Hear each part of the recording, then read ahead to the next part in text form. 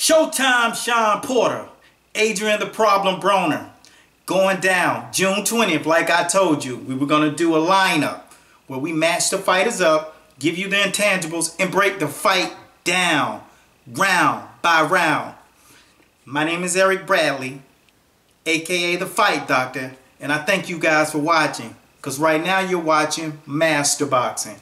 And I said I was going to get you guys a fight matchup and break it down in increments. Make sure you go up there and see the physical components of the way I broke the fight down, Adrien Broner versus Showtime Shawn Porter. I did it today, June 4th. Make sure you check that post, subscribe to the channel. Here we go, round one, the matchup. Shawn Porter is more of a brawler, used to be more a skilled boxer. Now once he's reached more, he's closer to the pinnacle, fighters are better. You can't bully these guys. These guys are tough. Adrien Broner was bullied against Marcos Chino Maidana. He was bullied in the ring. But most of you forgot that he came back on later in that fight. Why? Because he is the A or B minus, but he has an A night every once in a while. And he's definitely proven that he can fight, because anybody else, I have no other fighter that I can think of. Maybe Sugar Shane Mosley, someone like that, someone who's tough interior and exterior, would have survived that night. But Marcos Maidana was hitting him with everything, including the kitchen sink pipes. So you think about it, Adrien Broner matched up against him. When it comes down to a fight, people, the person who can get their weapon off first is going to win the fight 9 times out of 10, unless there's a severe knockout unexpectedly. All right, well, the best jab goes to Adrien Broner. All right, the guy who understands ring distance has a better chance of winning as well. Adrien Broner, he understands where to be in the ring. He knows how to throw the punch, the jab, hook, step around. He's using his legs these days. Shawn Porter smothers his punches when he gets inside, so he won't have too much of an effective inside fight. Let me see. All these points are going to be valid. He has a lot of power. He knows how to bully in the ring. Adrien Broner is not going to be bullied in the ring again. He's been training on the East Coast now. He's been fighting against some of the top fighters in the game, training, sparring over here at Barry Hunter's gym up in DC. And like I told you on prior posts before, on the East Coast, it's a dog pound, period. The real dog pound started over here.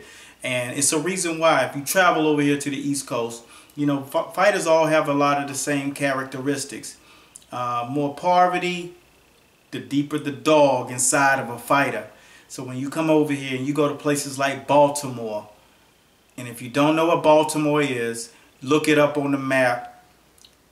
Then you got Philadelphia. You look at these cities and you drive through them, and it's poverty-stricken. And I mean, zombies walking the street. Everybody says that, but in certain areas it's just different. You know, a lot of you guys complain when you're living in the hood, but go to Africa. Go to a third world country.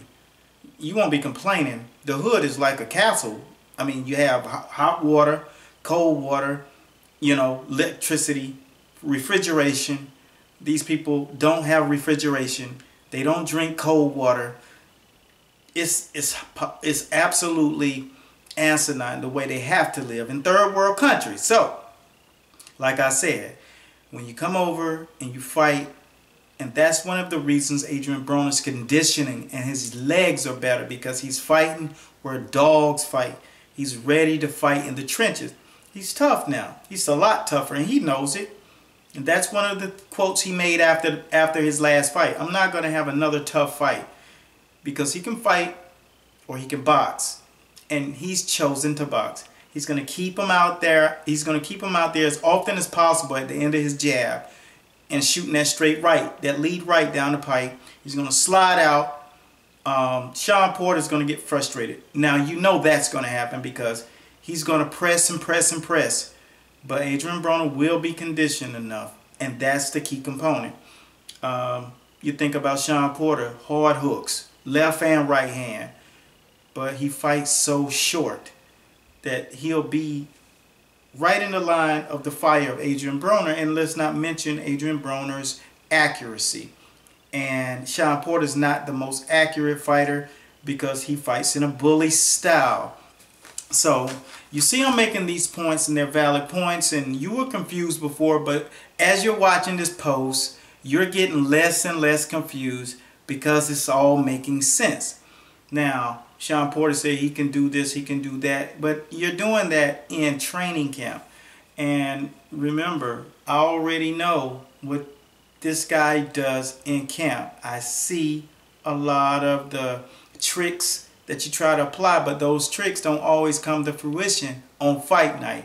It's things that you're learning and you're getting better at certain things, but a fighter only gets so much better, especially after being in the fight game, as long as this guy's already been in the fight game.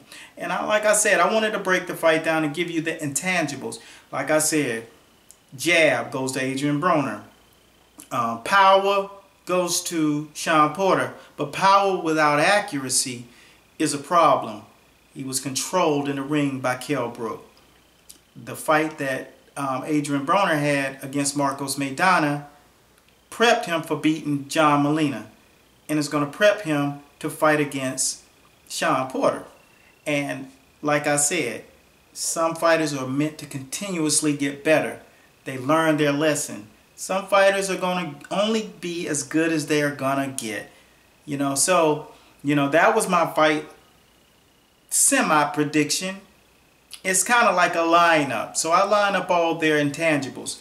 Ring generalship is important. Spacing, jab, all of these qualities are going to matter. Now, punch output is going to be vital, and pressure. So, like I said, I'm not going to be wordy with this. I'm going to start cutting these things down so I know you can see the entire post, because I always keep something very flavorful at the end, and I want you guys to always get that. So, like I said before, with the intangibles, you have a better chance at making a better prediction for this fight. They call me the fight doctor.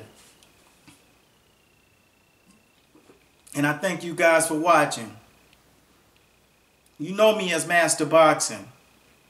And this is where we break the fight world down. And we break it down round by round. Always feel free to go out to our website too. It's very entertaining. We keep the fights up there in full capacity. You can go out there and check out your fights. Entertain yourself. And hang and chop it up out there with us, the fight doctor, out there at MasterBoxingLLC.com. Like I said, and if you don't like just watching boxing, you want to be boxing, you got that boxing workout training as well. We get it in all the way around at Master Boxing. Peace. Porter, Broner. Time.